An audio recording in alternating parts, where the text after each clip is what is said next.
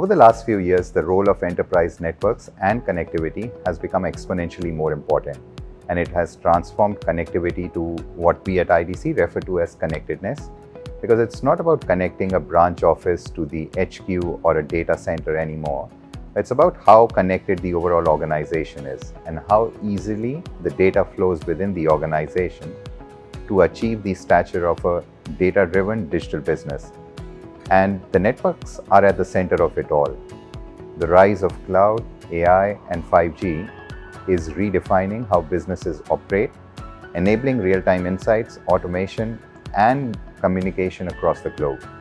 The unification of fixed, mobile, and other networks such as satellite is becoming essential to support cloud-centric infrastructures and workloads.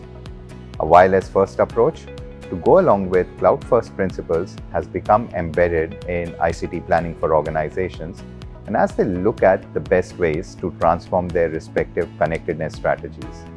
The outcome is a scalable and future-proof mix of wireless access technologies such as 4G or LTE, 5G fixed wireless access, or LEO satellite services to deliver on the promise of digital business models. IDC predicts that by 2028, 50% of enterprises in Asia Pacific will integrate LEO satellite connectivity, creating a unified digital service fabric that ensures resilience, ubiquitous access, and guarantees data fluidity.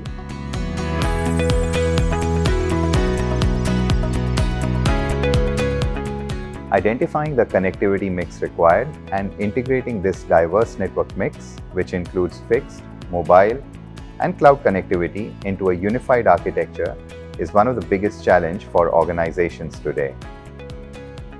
Businesses must also bring together fragmented data sources from these networks, which are essential for generating insights and analytics that drive better decision-making.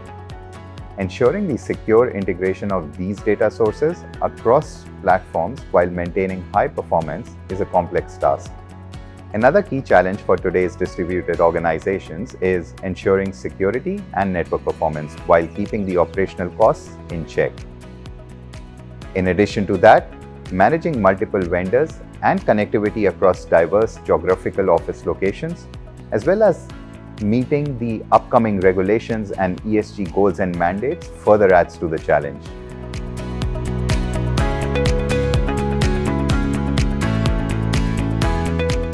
Today, network investments are being made for strategic rather than tactical reasons. Organizations are rethinking their network architectures to support their DX journeys. However, this network modernization and transformation is not a straightforward process, and it needs proper planning and execution, which often gives rise to the debate whether a DIY or a managed approach is better, and then what characteristics to look for in your partner. Look beyond connectivity.